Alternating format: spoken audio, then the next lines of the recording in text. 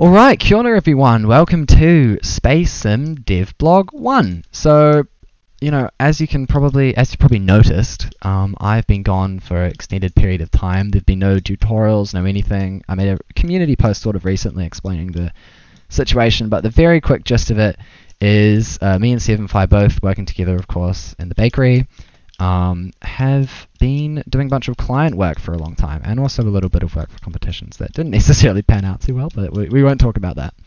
But yeah, we've been doing loads of client work, and it's kept us very busy and stressed.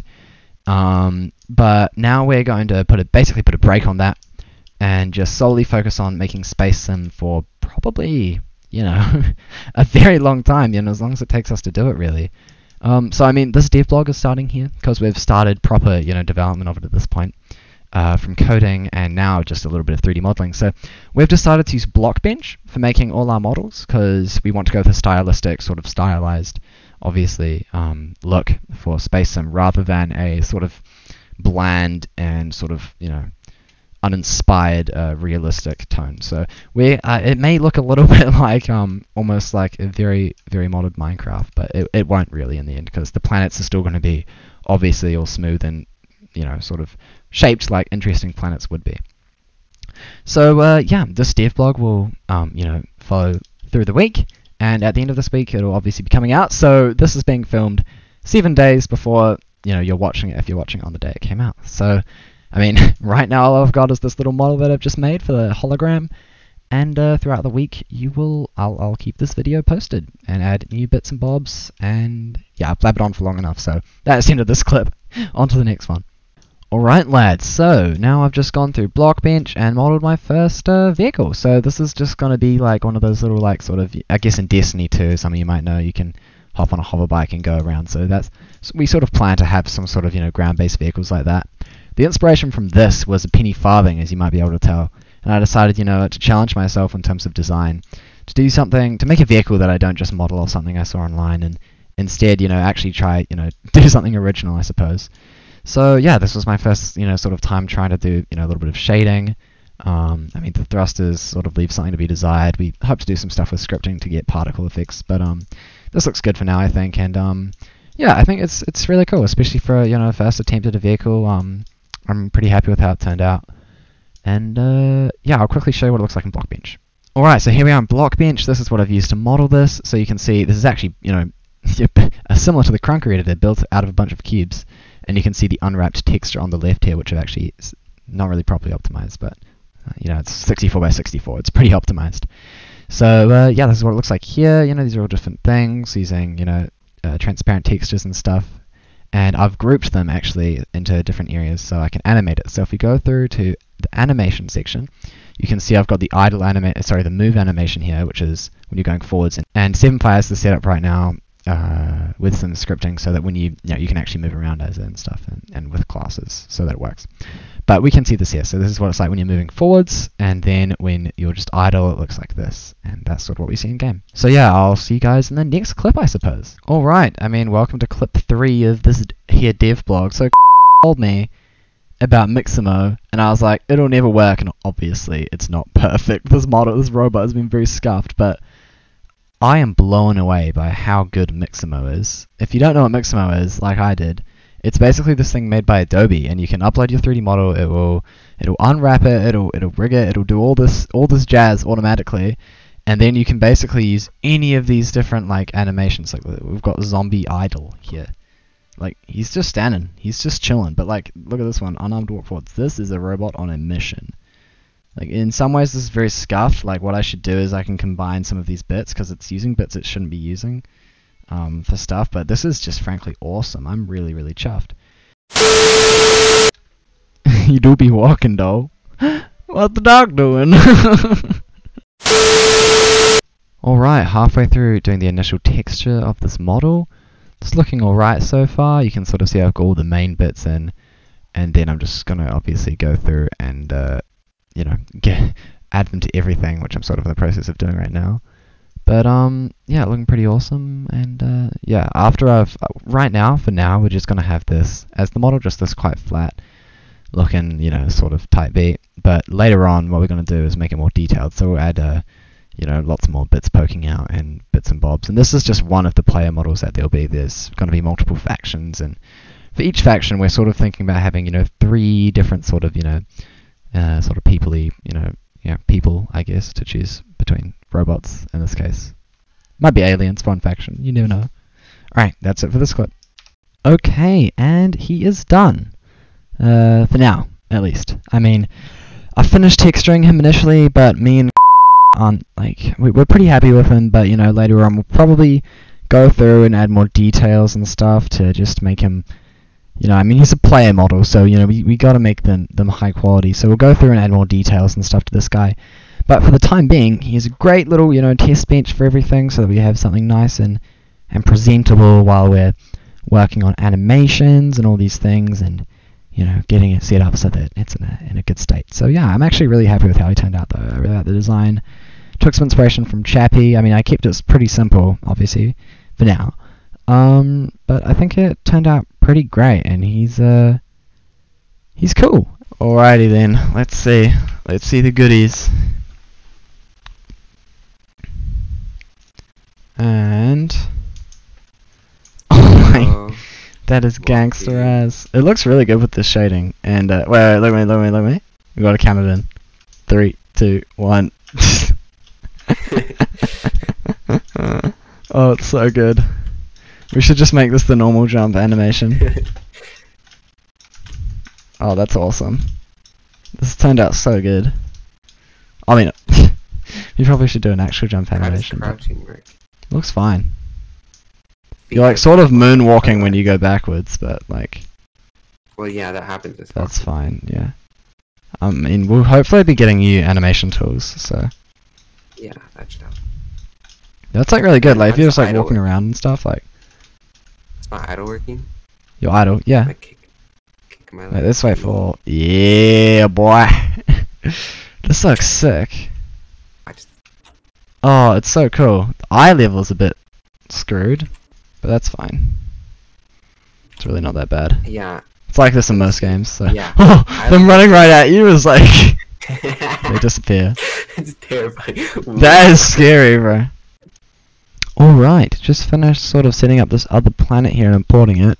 Not entirely sure if we're actually going to use it, but I mean, it's cool. And, yeah, I mean, it's canyon-y. It's something, and if I sound tired, it's because I am, but not as tired as 7 Fires right now. Yo, so I made a tree. It looks fine, I guess. I mean, we're not super happy with it, but I'm pretty happy with it for the time being. You know, like it's good. I mean, I'll add probably more trees later on, and then there'll be less of these ones, so you won't be able to like notice how bad it is as much. But you know, I mean, it's pretty nice.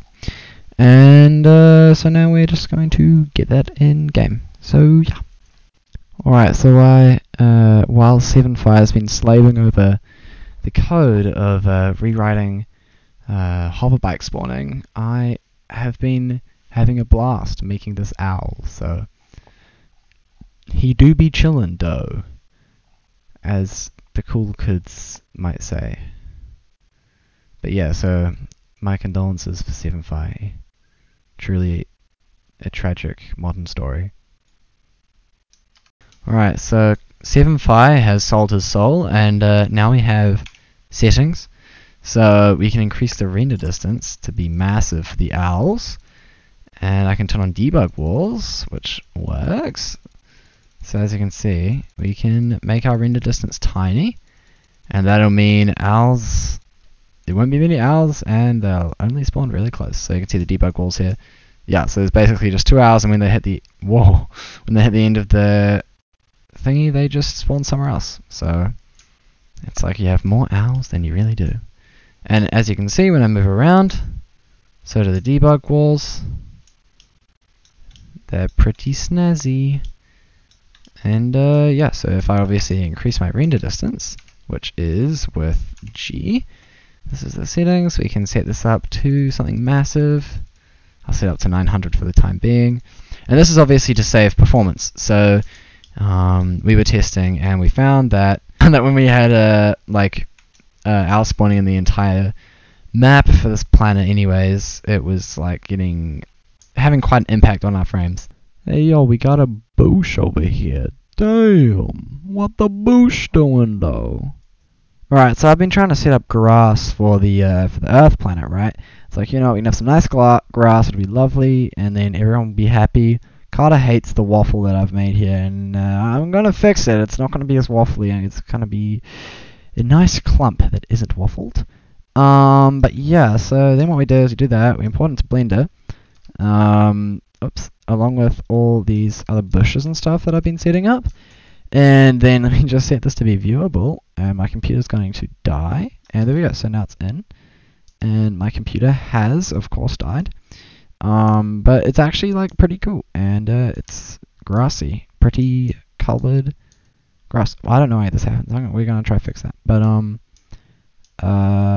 yeah, the only issue with the current thing, sort of what 7.5 was going on about, is when there are bits that are out on their own, and it's a waffle, looks really bad. Although this is extremely laggy, so basically to get this to work in Crunker without no one being able to play the game, because it will crash their PC, is we're going to have to separate it into chunks for the grass. So basically it'll only render the grass in like a few chunks around you, and as you move into another chunk it will change which ones it's rendering. So basically it will actually be possible to run is the idea, because we'd like people to be able to play the game, surprisingly enough. Also I'm going to change up the actual texture for the whole terrain, because right now it's a bit too dirt looking, and I want it to be grassy fields, and dirt doesn't match that vibe, so I'm going to fix that.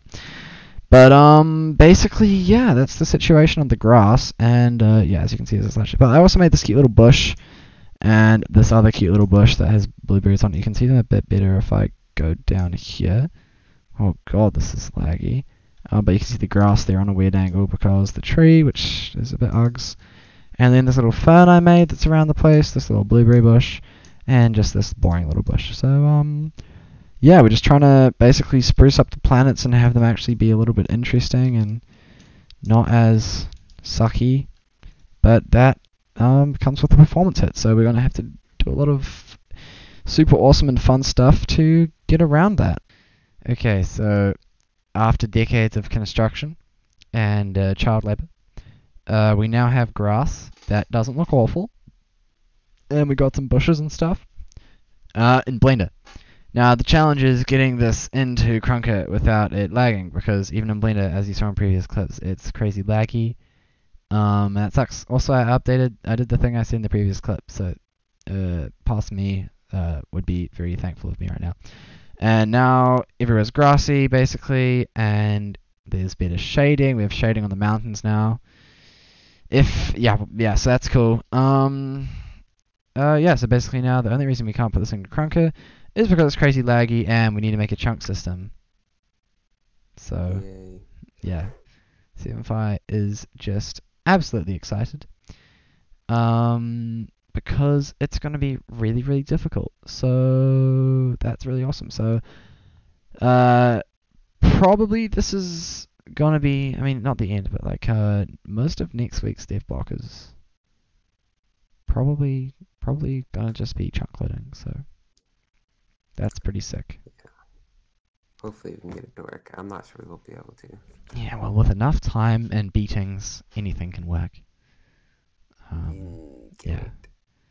So that's going to be fun. I'll probably continue to make models next week, of course, but you know. Anyways, this video comes out day after tomorrow for current us.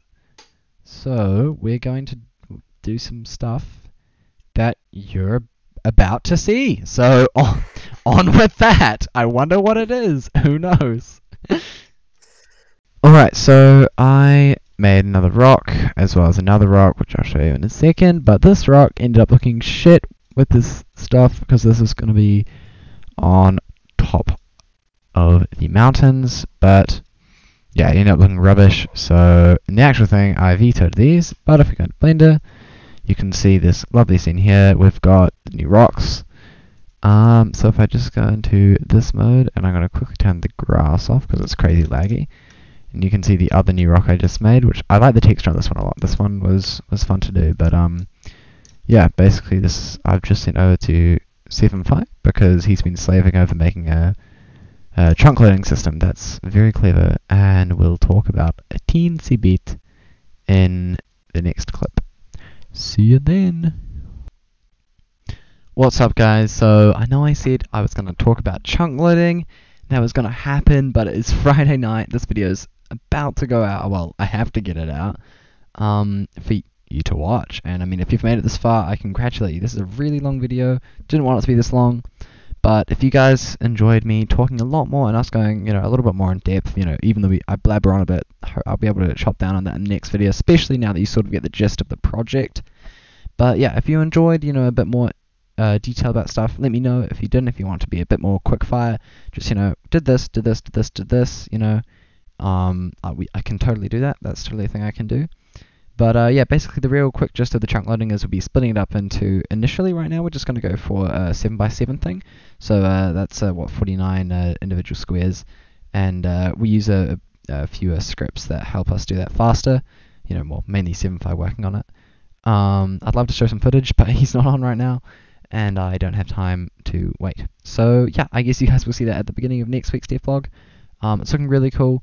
We're also working on splitting up the texture, so this should also mean that it is actually faster to load into the map, because we're actually, instead of just the foliage and grass and whatnot, it's actually going to be the whole, all the planets are actually going to be separated into chunks, so you can, sort of like Minecraft, and that will work in Crunker, which is kind of crazy. So yeah, you've got that to see at the beginning of next week's devblog.